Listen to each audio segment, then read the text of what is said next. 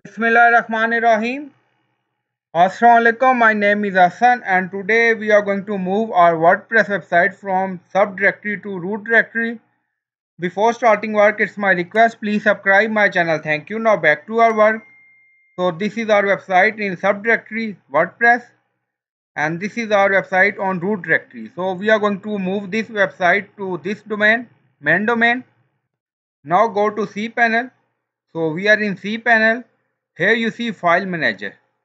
So click on it and after clicking file manager, then this open all folder and files. So now this is our domain folder save. So open it and this is our WordPress subdirectory. So website on WordPress subdirectory. So we are going to move. So first we are going to delete index.php on root. So right click on it and click on delete. So confirm. Now open WordPress folder. So this is our website. Now move all WordPress website folder to root directory. So select all and on top you see move.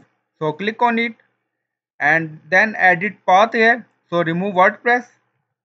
Now this is main dukesave.com. So click on move file. So file transfer done. So back to folder. So open config.php file to find database name. So right click on wp config.php file and then here you see edit. So click on it. So file is open and this is our database name. So copy this and now go to file manager again and open phpMyAdmin. So click on it.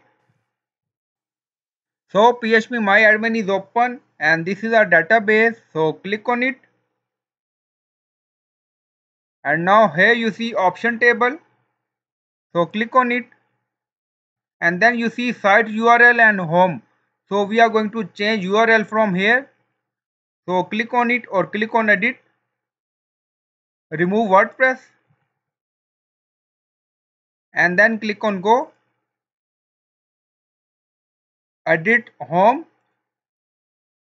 Remove WordPress from here and then click on go. So change is done. Now go to website. So this is our main domain. So refresh the page and now you see WordPress website is loading. So website transfer done from subdirectory to root. So in this way you can transfer website. I hope you like this video. Please like, comment, share, subscribe. Thank you for watching.